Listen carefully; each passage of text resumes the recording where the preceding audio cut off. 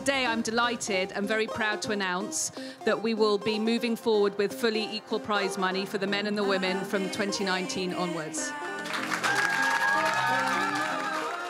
We are announcing today there's going to be no competition at the Maui Pro following a shark incident. Finishing this event at Pipe is a pretty pivotal moment for women's surfing. Down the line and looking for the barrel, finds the barrel, traveling through this one, finds the exit. Talk about performance. First time ever, a CT run at Pipeline. Your champion for the Maui Pro, Kyla Wright.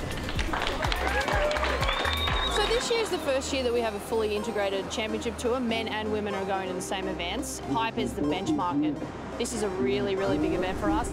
Women have really staked their claim here at Pipeline, and not just sitting out there in the lineup, they're packing bombs. In the barrel, Tyler Wright comes out. It's important that we're here for the next generation to see that we belong.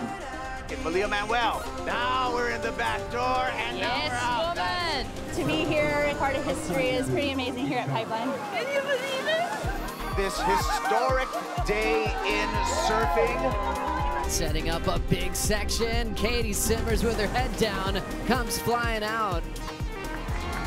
Sally Fitzgibbons pulling into the first section. Nice and hollow. Comes out with a spin.